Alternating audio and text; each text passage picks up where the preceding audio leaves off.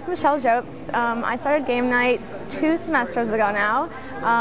It just started as a way to introduce some fun to campus. I think we're a little too tense around here, and everyone needs a little bit of fun once in a while. So what's more fun than free food? So I've had chocolate study last semester. This year I've done cakes.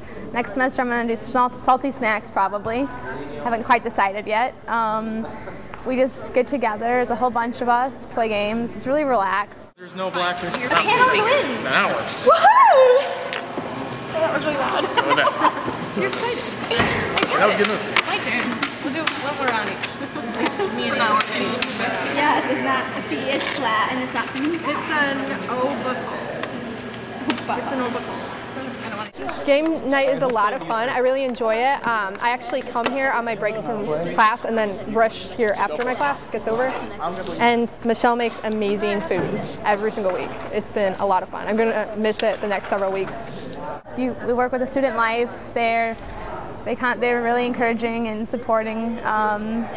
Anyone and everyone's welcome. We have people come from Schoolcraft who are going to be transferring here in the fall, or I guess winter now.